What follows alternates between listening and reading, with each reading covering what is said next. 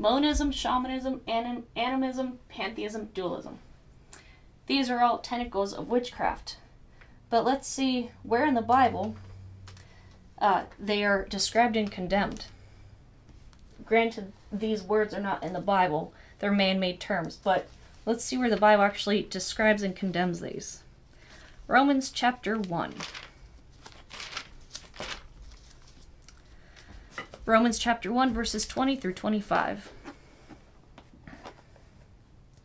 For the invisible things of him from the creation of the world are clearly seen, being understood by the things that are made, even his eternal power and Godhead, so that they are without excuse. Because that when they knew God, they glorified him not as God, neither were thankful, but became vain in their imaginations, and their foolish heart was darkened. Professing themselves to be wise, they became fools, and changed the glory of the uncorruptible God into an image made like to corruptible man, and to birds and four-footed beasts and creeping things. Wherefore God also gave them up to uncleanness through the lusts of their own hearts, to dishonor their own bodies between themselves, who changed the truth of God into a lie, and worshipped and served the creature more than the Creator, who is blessed forever. Amen. All these, you can study these different things yourself, but they all relate to the same thing. The verses I just told you about. Defined and condemned. How about pharmaceutical?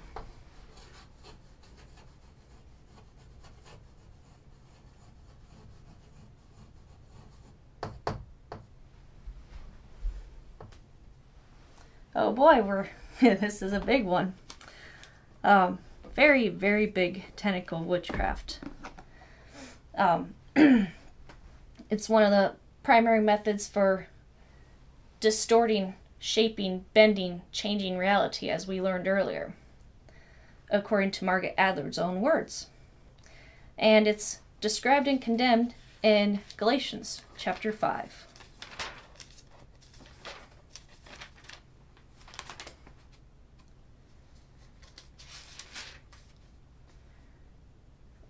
Galatians chapter 5, verses 19 through 21. Now the works of the flesh are manifest, which are these: adultery, fornication, uncleanness, lasciviousness, idolatry, witchcraft, hatred, variance, emulations, wrath, strife, seditions, heresies, envyings, murders, drunkenness, revellings, and such like. Of the which I tell you before, as I have also told you in time past, that they which do such things shall not inherit the kingdom of God. Interesting how those verses describe the agenda of a pharmaceutical.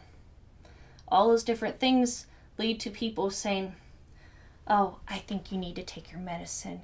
You're about to have a seizure. Do we need to dig up your medical records? How about we up your dose? That's one of the main components of mind control. And I speak from experience. Because I was forcibly medicated as a lost woman before the Lord Jesus Christ saved me. Now, pharmaceutical goes back to the Greek terminology of pharmakia and pharmakeia.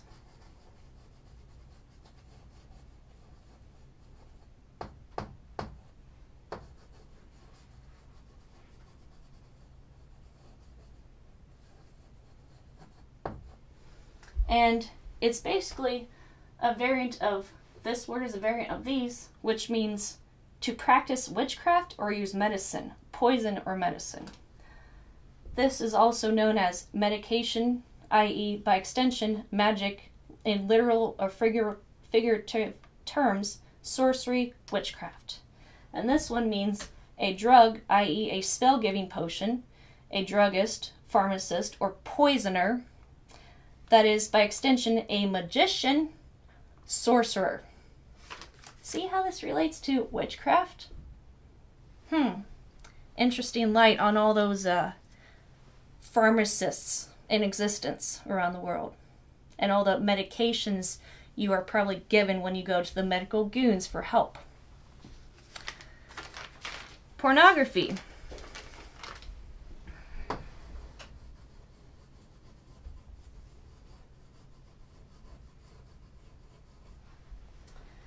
It is described in Romans chapter 1. Romans chapter 1, verses 26 through 31. For this cause God gave them up into vile affections, for even their women did change the natural use into that which is against nature. And likewise, also the men, leaving the natural use of the woman, burned in their lust one toward another, men with men, working that which is unseemly, and receiving in themselves that recompense of their error which was meet. And even as they did not like to retain God in their knowledge, God gave them over to a reprobate mind to do those things which are not convenient.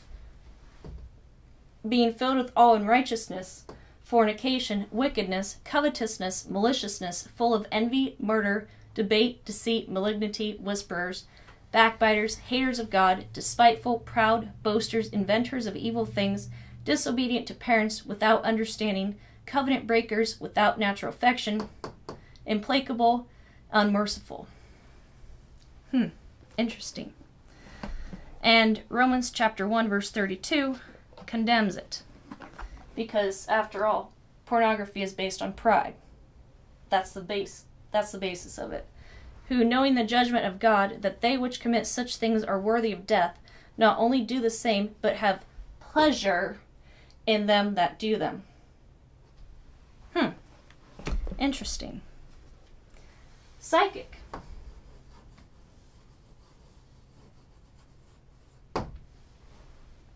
Where is this described? Well, let's go to Jeremiah.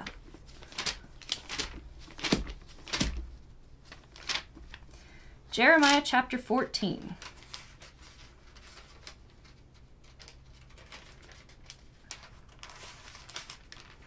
Jeremiah 14, verse 14.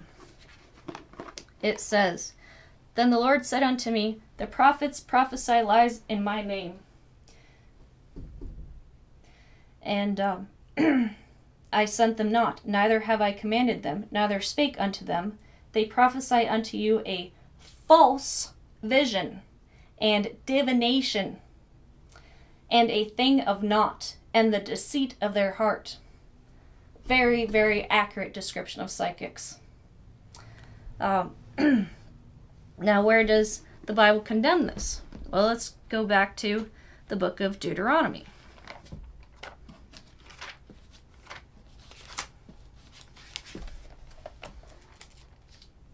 Deuteronomy chapter 18, verses 9 through 12.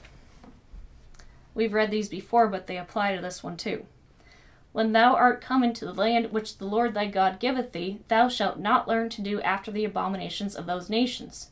There shall not be found among you any one that maketh his son or his daughter to pass through the fire, or that useth divination, or an observer of times, or an enchanter, or a witch, or a charmer, or a consulter with familiar spirits, or a wizard, or a necromancer.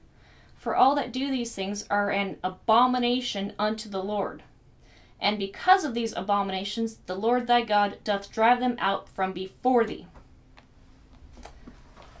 Very, very much condemned in Scripture. Psychology.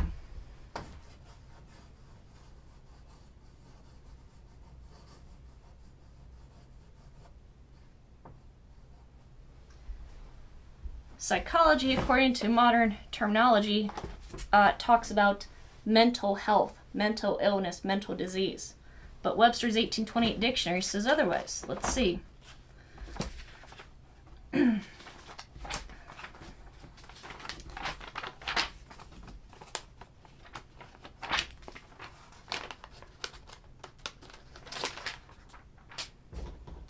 Psychology. Greek for soul and discourse. A discourse or treatise on the human soul, or the doctrine of the nature and properties of the soul. Has nothing to do with mental health. First A and Z. This right here, the definition of this term, is a modern perversion of the true meaning of this word. And of course, this word is not in the Bible, but it is described and condemned in the Bible. So let's go to Colossians.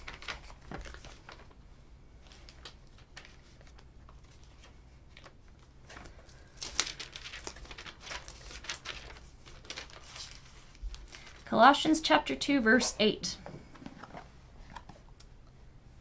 Beware lest any man spoil you through philosophy, this is a branch of philosophy, and vain deceit after the tradition of men, after the rudiments of the world, and not after Christ.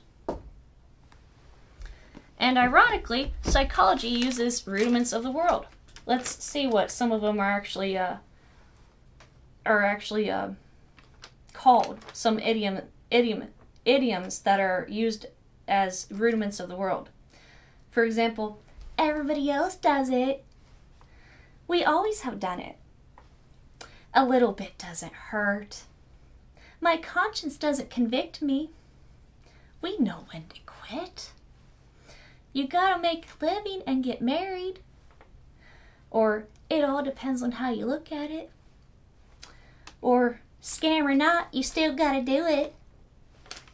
Or there are things in life you have to do whether you want to do them or not. Perfectly in line with psychology, because psychology is a type of mind control. And mind control is witchcraft, as we said earlier. How about sadism?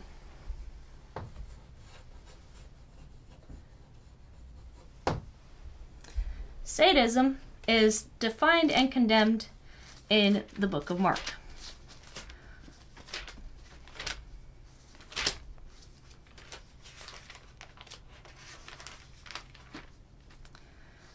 Mark chapter 5, verse 5. And always night and day he was in the mountains and in the tombs, crying and cutting himself with stones. Sadism is a fancy word for self-mutilation. Also, torture inflicted upon yourself and torture inflicted upon others and enjoying it. And again, just like ESP, it is almost always connected to devil possession for lost sinners. Okay, next one is satanic ritual abuse.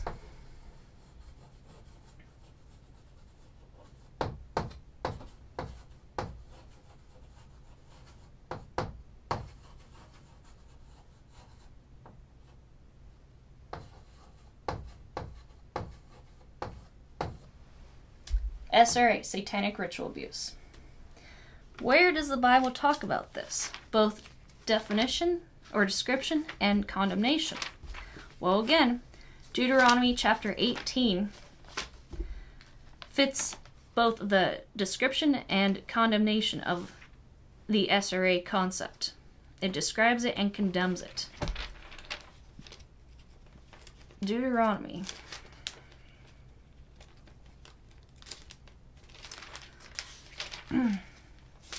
Deuteronomy chapter 18, verses 9 through 12. When thou art come into the land which the Lord thy God giveth thee, thou shalt not learn to do after the abominations of those nations. There shall not be found among you anyone that maketh his son or daughter to pass through the fire, or that useth divination, or an observer of times, or an enchanter, or a witch, or a charmer, or a consulter with familiar spirits, or a wizard, or a necromancer. For all that do these things are an abomination unto the Lord.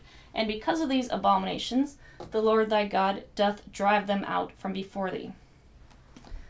Again, those verses are very, very indicative of several of these different concepts of witchcraft. Satanism is the next one.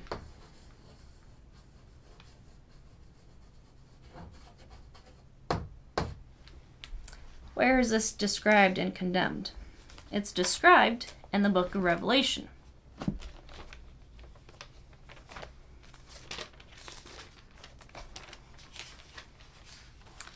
Revelation chapter 13.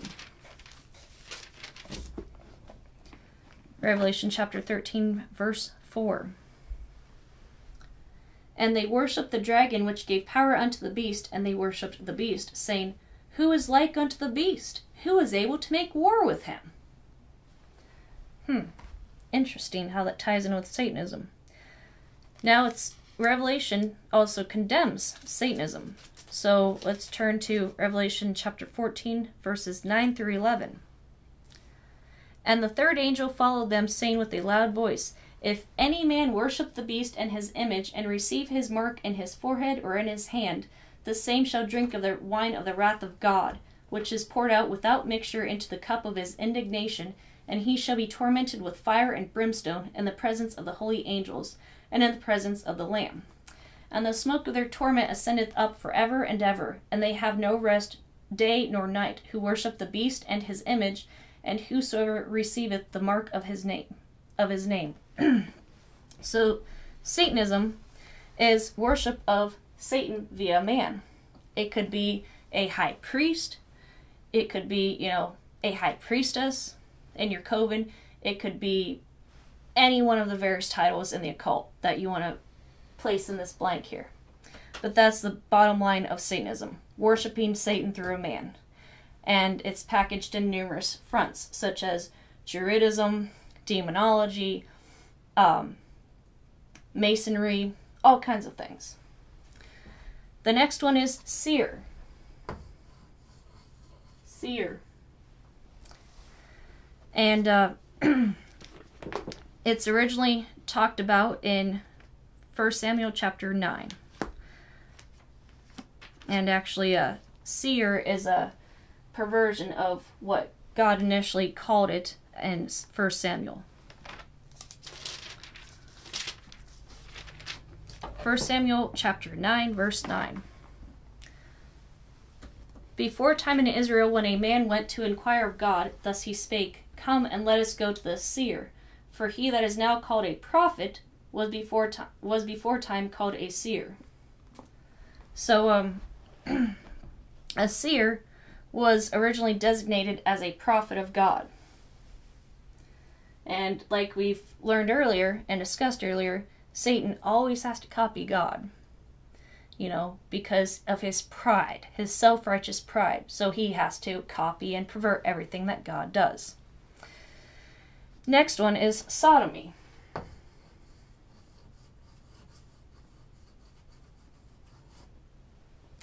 A very big topic today again. Where is this described in your King James Bible? How about the book of Romans? Romans chapter 1, verses 26 and 27. For this cause God gave them up into vile affections, for even their women did change the natural use into that which is against nature. Women with women. And likewise also the men, leaving the natural use of the woman, burned in their lust one toward another, men with men working that which is unseemly, and receiving in themselves that recompense of their error which was meet. Again, sodomy defined and condemned. And but God also condemns it even more strongly in another part of the Bible, way back in the beginning of your King James Bible. How about Genesis chapter 13, verse 13? Let's turn there. And the verse says, But the men of Sodom, there's the root word, there's the prefix of the word, were wicked and sinners before the Lord exceedingly. Sodomy is a very grievous sin in God's sight. There's no getting around it. You can't say, I'm a good person even though I'm a sodomite, or any of the other modern names for it. How about the next word is spiritists.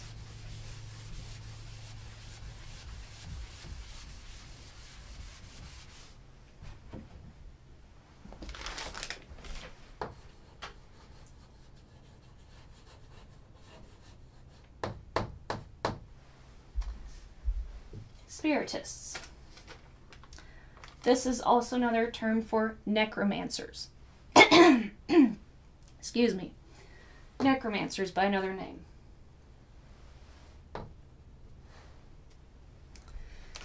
Let's turn to the book of Deuteronomy. One of our favorite few verses in this because it applies to so many different things, as you'll see. Deuteronomy chapter 18 again, verses 9 through 12.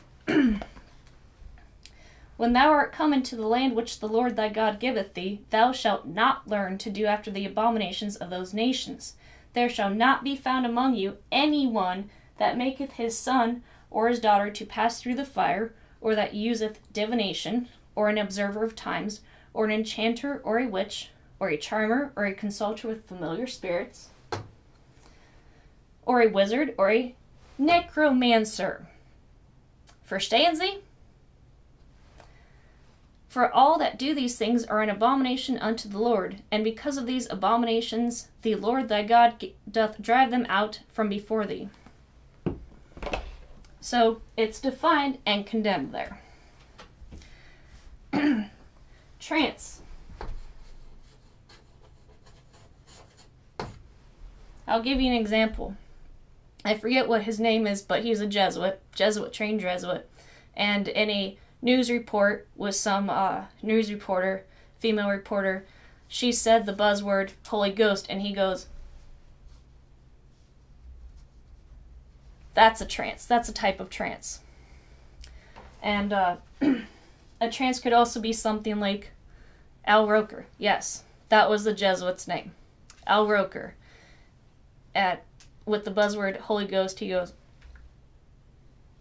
But if you also see someone as you're talking to them in a conversation and they go until you say whatever word that triggers them out of it, you know, if they're devil possessed, they'll usually go, because we saw, you know, I saw that in Gasland about a couple years ago when I was called on the carpet for not wanting to attend church anymore. Yeah, the hireling's wife there went into a trance until a certain word was said, and then she snapped out of it and acted like she was interested in the conversation. That's another type of trance. But the Bible actually defines it in Numbers. Numbers chapter 24, verse 4. He hath said, which heard the words of God, which saw the vision of the Almighty, falling into a trance, but having his eyes open. So basically, it is known as a passive state where your eyes are open. Depending on the sinner's status, if you're talking about a devil-possessed lost sinner, their eyes will almost always be wide open, like. So that's a type of trance. And last term is yoga. Where is this talked about in the Bible? Let's turn to the book of 2 Corinthians.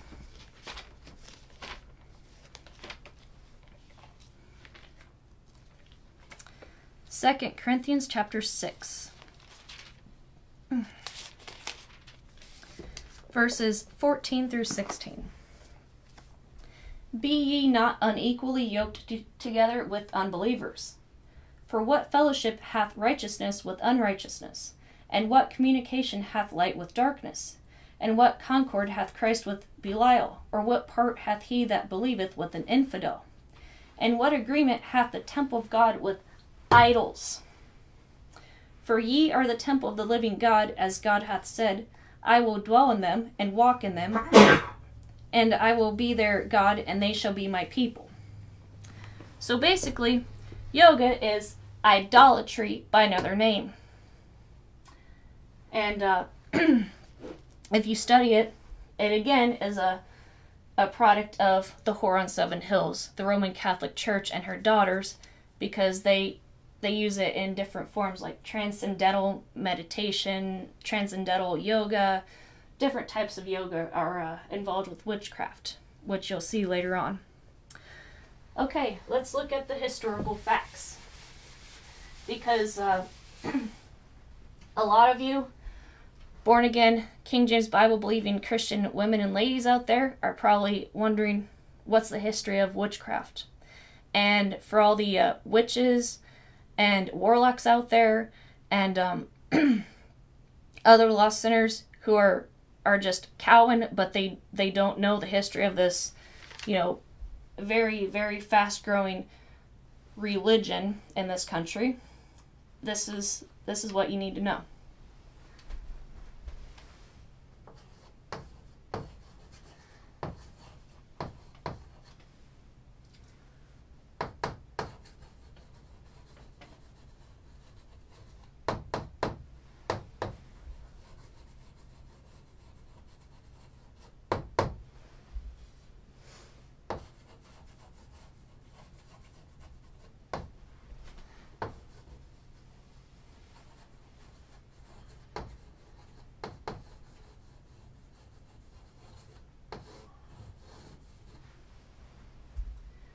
Okay? One of the objections that the Lord has shown me about witchcraft and currently practicing witches is witches will claim, oh, but the Bible says that witches are to be burned. Okay? Let me explain this to you right here and right now. The Old Testament of the King James Bible, the Old Testament ends with the death of the testator. Okay? Jesus Christ's death on the cross ended the Old Testament. And so, the Old Testament was a political, religious system focused on Israel. The New Testament says nothing. You get that? The New Testament says nothing whatsoever about burning witches. They are called sinners, just like all other types of sinners out there. I was a lost sinner. I am now a saved sinner by the grace of my Lord and Savior Jesus Christ. As a King James Bible believing Christian lady, I am still a sinner because my flesh wars against the Spirit. Okay? But because of God's grace, you know, His righteousness is imputed upon me through His shed blood on the cross to pay for my sins. Okay? So please do not think that if you are a practicing witch, that Bible-believing Christians are going to burn you. No. In fact, we're going to try and witness to you. And that is the whole point of the study. If you are a practicing witch, I hope for your safety and for the sake of your soul, you will come to the Lord Jesus Christ for salvation and a repentant, contrite, and broken sinner. That is the only way. And, so,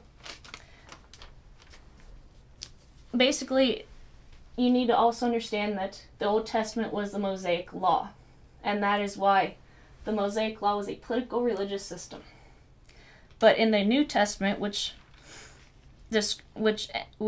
starts with Jesus Christ's death on the cross, it's a system of grace. It's God's grace. Okay? Now, the next point is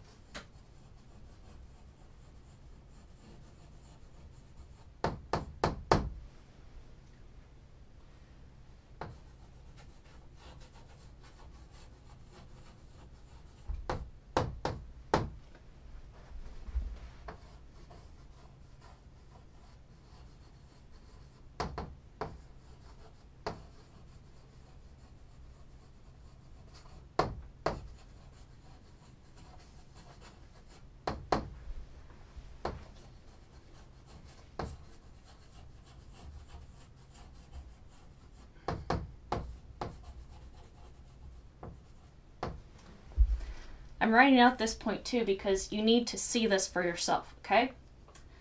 The Vatican's Inquisition, I hope you're paying attention to this if you're a practicing witch, instigated the practice of burning witches and heretics. Heretics almost always meant back in the Dark Ages, back when the Vatican started its Inquisition practices, it almost always included Bible-believing Christians.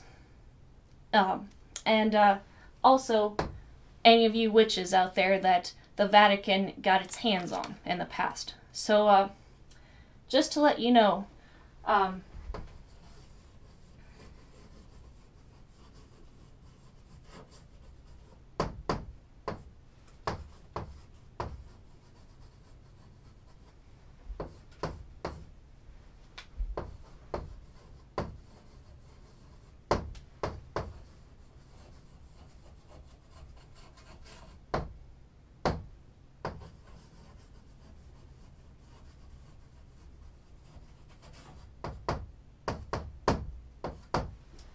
See that? Roman Catholicism is not King James Bible-believing Christianity. Roman Catholicism has nothing to do with Christianity, other than, like Satan copies God and everything. Roman Catholicism stole the term Christianity for real Bible-believing Christians like myself and others who are saved out there watching this video right now.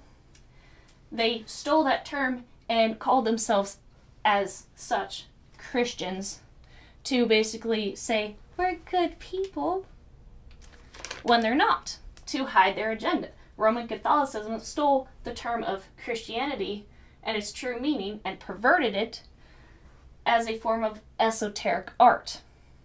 You know, giving one truth or giving one image to the public and behind the scenes presenting a whole different image. Okay? So please, if you are a practicing witch right now in the system, please understand me as a King James Bible-believing Christian lady, I am not your enemy. This right here, the Vatican, the whore on 7 hills in Rome, Italy, Roman Catholicism, i.e. the Vatican, that right here, the Vatican is your worst nightmare, second to the devil, okay? The Vatican will never, ever, ever tell you what I'm telling you right now, okay? I am not your enemy, okay? Please understand this. Catholicism is not your friend.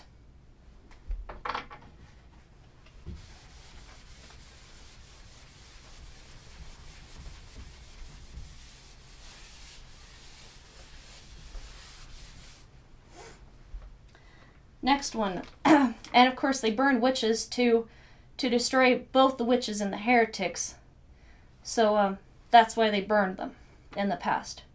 Another fact of your history is Roman Catholic Puritans were essentially Calvinists because John Calvin, he was a Calvinist, and he was also a Catholic. If you research enough into the history of Calvinism, you'll understand that the Puritans were Calvinists, and ultimately Catholic because they're a daughter of the whore on 7 hills. So, again, Puritans, Roman Catholic Puritans, hung witches in Salem. It was not Bible-believing Christians that hung your witchcraft brethren in Salem. It was the Roman Catholic whore in Rome, Italy, the Vatican. Please understand this. Before the 1950s, good or white witches was a very unfamiliar concept to almost all Westerners, outside of fairy tales and Walt Disney movies. By the way, Walt Disney was a high-level Freemason, okay? And I'll tell you how that relates later on. Another fact, the Witch's Rune chant was written by Doreen Valiente and Gerald Gardner during the 1950s in accordance with Doreen's, what Doreen wanted. I apologize if I'm, you know, cutting her name up or something and mispronouncing it. I don't know how to pronounce her last name, but that's my best guess. In 1951, England legalized witchcraft, which led to the British invasion of white witchcraft authors such as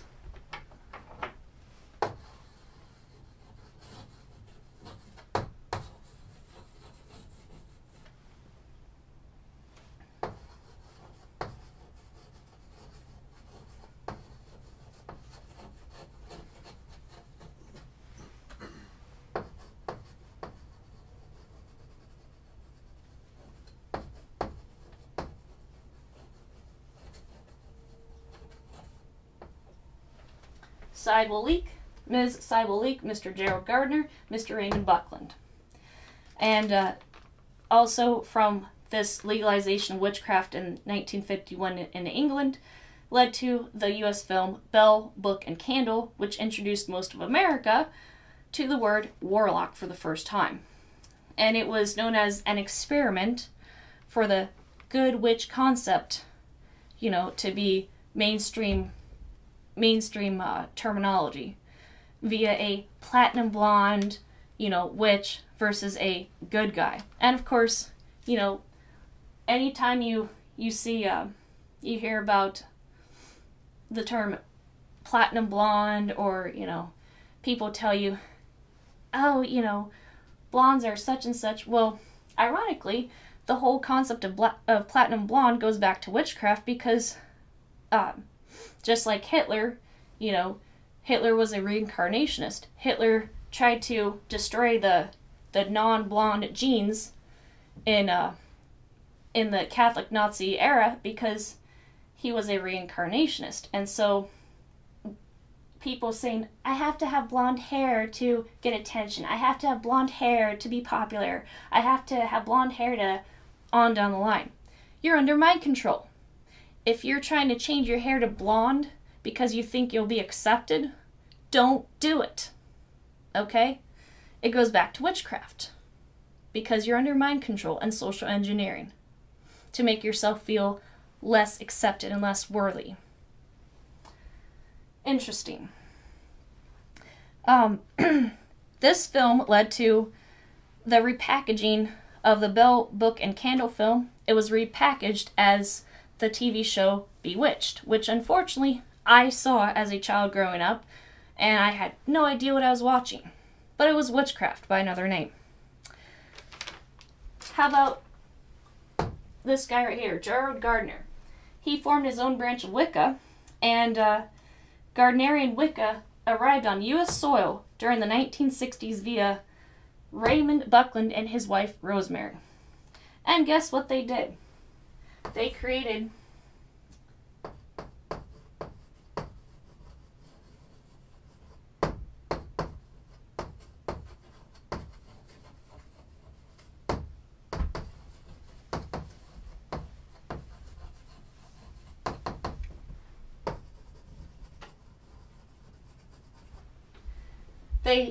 Ripley's Believe It or Not Museum.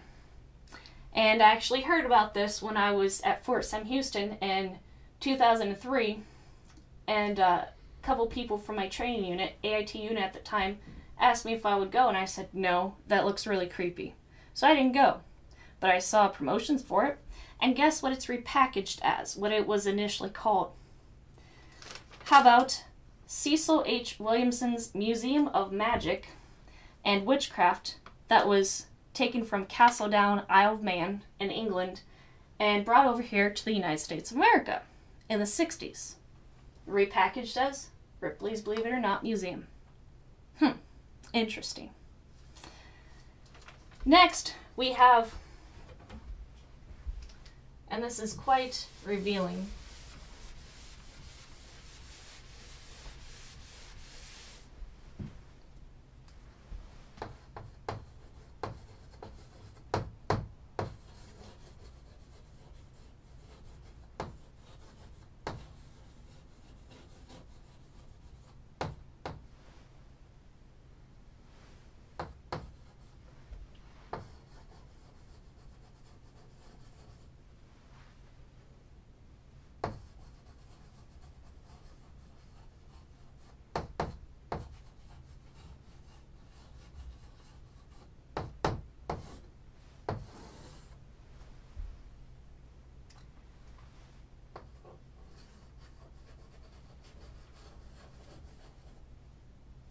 misspelled it.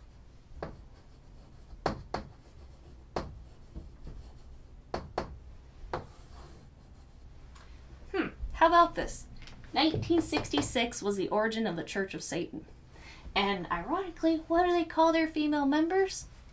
Witches! And guess what their founder, Anton Xander LaVey, wrote? The Complete Witch, or What to Do When Virtue Fails for the church's female Satanists, otherwise known as witches. How about that? But for all you practicing witches out there who say, we have nothing to do with Satan worship, he's not our deity, he has no place in our structure, in our system, then what are you doing? Why is your name being used in the Church of Satan for the female members of the Church of Satan? And let me tell you, I used to know, as a lost woman, I knew a member of the Church of Satan.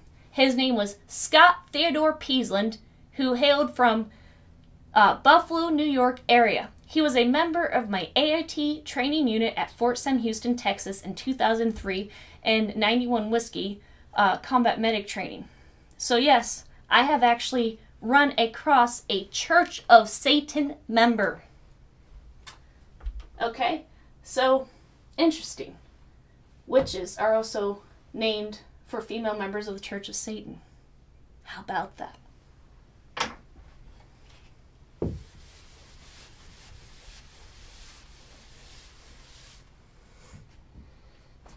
By the mid-1970s, many Wiccan leaders adapted to lax moral standards and admitted to welcoming sodomites in their covens, which led to the order of Ganymede and Dianic covens, and also entire new Wiccan sodomite rites. Check out that word. What else uses rite? A whole host of other occultic type of organizations. Interesting. Next, we have the Franklin Credit Union scandal and cover-up in the 1980s. I have the book right here. I've read it from cover to cover, and I'm not going to say much about it other than the fact that it ties in very, very well with the subject of witchcraft in many ways.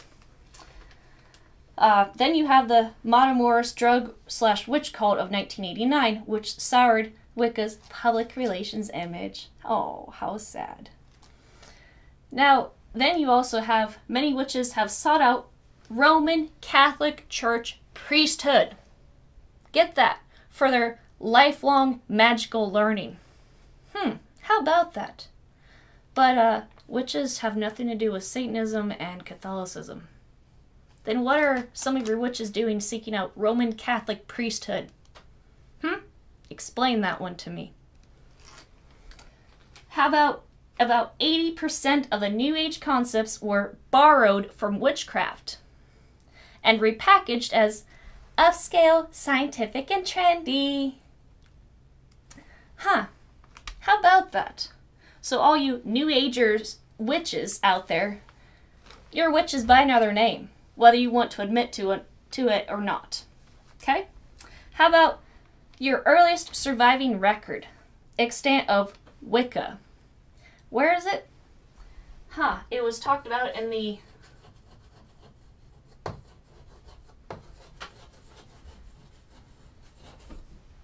Laws of Alfred around 890, which implemented statutes against witches. So you mean to tell me at one point witchcraft was actually had laws passed against them, but now they have laws that are in favor of them and calling them a religion? Yeah, that's something. How about Dr. Margaret Murray?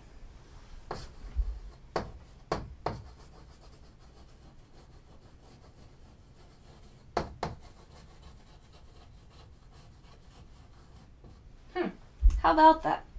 She was the patron scholar who was most responsible for 20th century Wiccan revival. And she describes in one of her books how the high priest king, or divine king's slain, is vital to Wicca. And yet Wiccans use her, Dr. Margaret Murray, to prove their ancient history. Let's see about that. How about Don Juan Mattis? I don't know how to say his last name. Don Juan Mattis, a Yaqui Indian sorcerer in Mexico. Check that out. Mexican sorcerer. Played a major role in introducing shamanism to the pagan Wicca movement. So again, paganism is tied back to witchcraft and Wicca. How about, you remember Gerald Gardner from earlier? He wrote what's called the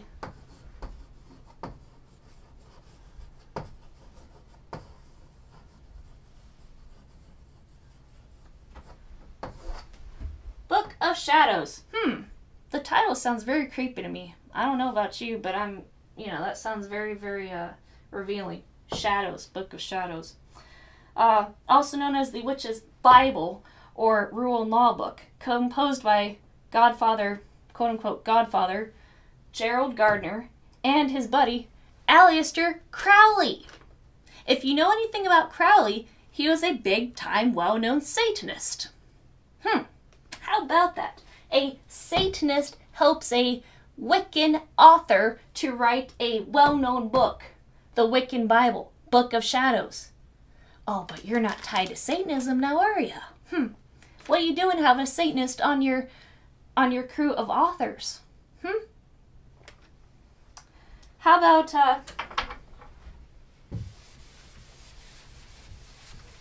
another interesting fact? How about two of modern Wicca's leading public figures bragging about their public links with Crowley? And guess who they are?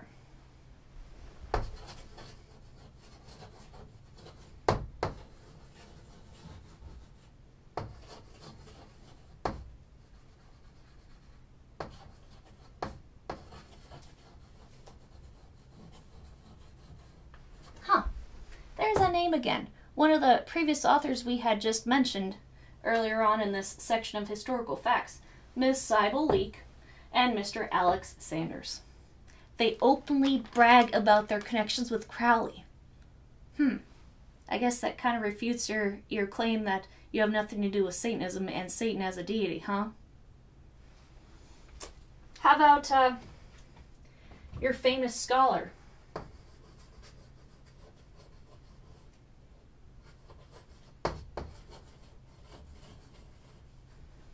Here she is again, Margaret Adler, your Wiccan neo-pagan scholar. She says that there were ecumenical gatherings of neo-pagan groups that almost always affirmed Crowley's cardinal ethical teachings. She openly admits to Crowley's teachings being a part of these ecumenical gatherings of neo-pagan groups. One of your most respected scholars.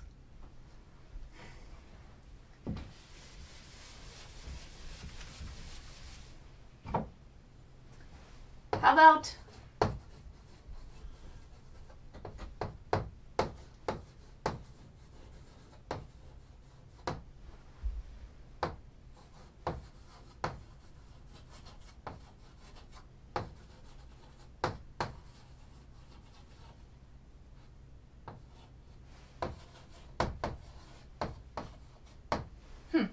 your Wiccan read, if I'm saying that correctly, I don't know, being comparable to Aleister Crowley's Book of the Law? Why are there eerie similarities between the two if you're not connected with Satanism and somehow not connected with Satan as a deity? Explain that one to me. I'd like to know. And I have another fact / question to point out to you. Why do your bibliographies include almost all of Crowley's major books? Why? If you're not connected to Satanism, why do your bibliographies, your own sources, trace back to Crowley's writings? How about your high priest?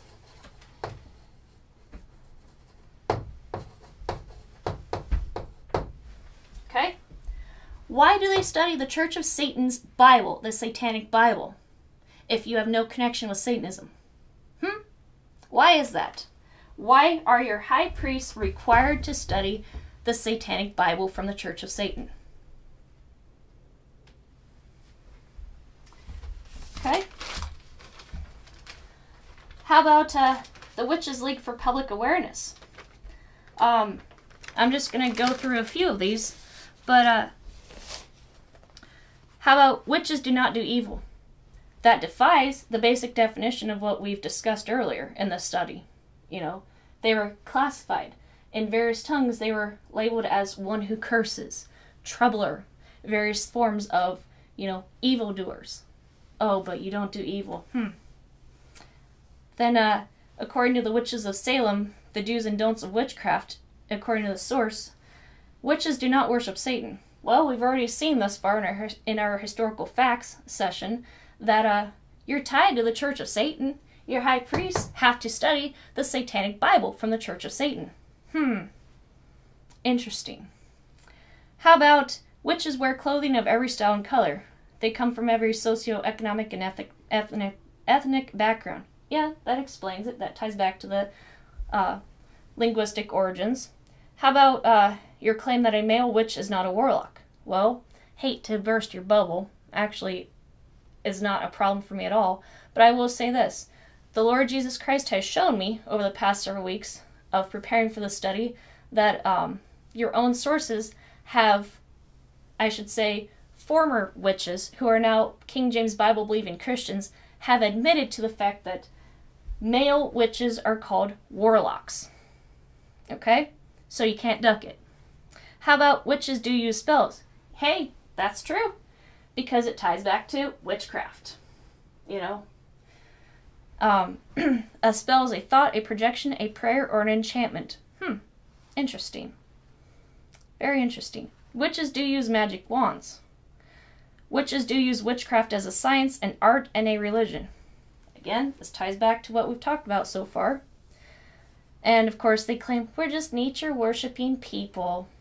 No, you're not. You're Satanists by another name. How about, in witchcraft as a science, we view the pentacle as the golden section, a geometric shape, and a talisman. Interesting. Very, very interesting. And how about, witches do concern themselves with ecology? Of course, because that is a public relations front. And yes, you know, there are some ecological tentacles and aspects to witchcraft and Wicca, but the bottom line is, you're still a Satanist by another name. I don't care how you call yourselves of whatever sort. How about, one of the most widely taught and held ethical beliefs in modern Wicca is the threefold law of return. Again, going back to karma.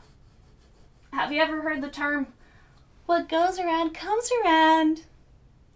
Yeah, that's karma by another name. A aspect of Hinduism. Again, tied back to witchcraft. And actually, a former landlord of mine, when I was a lost woman years ago, in 2006, she told me exactly that one day. If you've heard my testimony, from Lutheranism to Salvation, parts 1 through 3, I talk more in detail about what happened with this landlord from 2006. And she said in those exact words, she said, what goes around comes around. And I was ignorant at the time. I had no idea that that was a karma concept, a Hindu concept. Is she a Hindu? I don't know. But whatever she calls herself, she's a Roman Catholic by another name. Anyhow, how about you even claim that you don't know your source of universal wisdom? Well, what is that? That's a form of false illumination. Because, like we read earlier in James chapter 1, verse 5, you know, I'm paraphrasing here, God gives wisdom liberally to all men and upbraids it not. Okay? And you can go back to James chapter 1, verse 5 for the exact wording. But the point is, you know, if you as witches don't know where your wisdom comes from, then how do you know it's accurate and true? Why not ask God, the source of all wisdom and all truth, and ask Him to give you the wisdom you're seeking? Because your leaders won't tell you. I guarantee it. How about the fact that your religion is based on an amalgamation of legends that does not match reality? Just the simple fact of legend, just the simple word legend, it points to myth.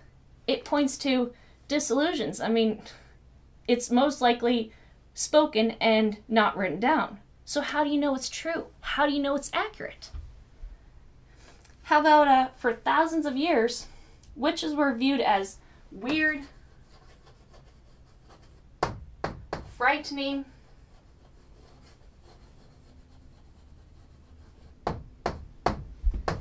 and dangerous.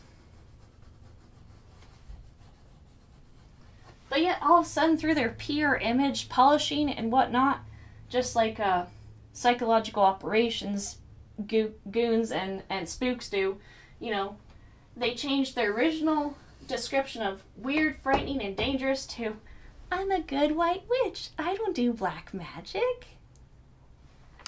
It's the same thing. It's the same thing, but a different spin on it. Okay? How about the fact that your definitive guide, Gardner's Book of Shadows, recommends using marijuana and its rituals to gain the third eye of sight and lists drugs as a number 2 path of the witch's wheel, or your 8-fold path to magic. Doesn't this sound like a certain Eastern religion that is a daughter of the Roman Catholic core on 7 hills, i.e. the Vatican? Doesn't this sound kind of eerily familiar? 8-fold path of enlightenment? If you want to know what that is, you can study it for yourself. But I don't want to give away how this relates to the diagram I'm going to be showing later. But let me just tell you something that is very, very interesting and very positive. When the King James Bible is preached and believed and lived by sold-out Bible-believing Christians who uphold God's Word, the King James Bible, and live by it, there is freedom. There is religious freedom and tolerance in a country. And this country has been blessed mightily by God thus far, because there are a lot of us Bible-believing Christians out there who care enough about your soul. If you're practicing witch or New Ager or whatever sort of Satanist you are, we care enough about you to tell you the truth out of love. We are trying to give you the facts you need to say, hey, I want out of the system, okay? We're not doing this out of hatred like you've been led to believe by your leaders. You know, we want to reach out to you and let you know that there is a way out of your system. And so when a country has a large number of King James Bible-believing preachers in it, living by God's Word, you know, preaching and teaching God's Word, God will bless that country. And He'll do great things for that country, regardless of all the other problems it has, because people are standing for His Word. That's why there's religious freedom in the United States of America right now. And also, another fact of your history is the occult, and its various forms and names, is the fastest growing religion, quote-unquote religion, here in the United States right now. Because it's called different names. And a lot of people aren't aware of the different tentacles of this religion. How about the fact that all you Wiccans and witches out there claim that your matriarchal old religion predates Christianity? Well, this is mixed lies and mixed truth. And let me just read to you a few verses, okay? John chapter 1, verses 1 through 4. It says, "In the beginning was the Word, and the Word was with God, and the Word was God. The same was in the beginning with God. All things were made by Him, and without Him was not anything made that was made. In Him was life, and the life was the light of men." Okay, you get that? God has always existed. He is both present, past, and future. He is the beginning and the end, the Alpha and Omega. Okay, so if you want to be technical about who predates who, it goes like this. God is first. Then you have Babylon. Also, the Tower of Babel. Another verse that talks about God predating man and everything else, night and day, creatures, plants, the whole thing, the whole 9 yards. Colossians chapter 1 also says basically the same thing as John chapter 1. So let's go to Colossians. Colossians chapter 1, verses 15 through 17. "For by Him, God, were all things created that are in heaven and that are in earth, visible and invisible, whether they be thrones or dominions or principalities or powers, all things were created by Him and for Him. And He is before all things, and by him all things consist. Okay? You get that? So, God and the Godhead predates your system of religion. Got it? Then you have Babylon, because man tries to say, I'm going to work my way to heaven, you know, and man tries to push God out of the picture in Babylon. And we can see that in Genesis chapter 10 and 11.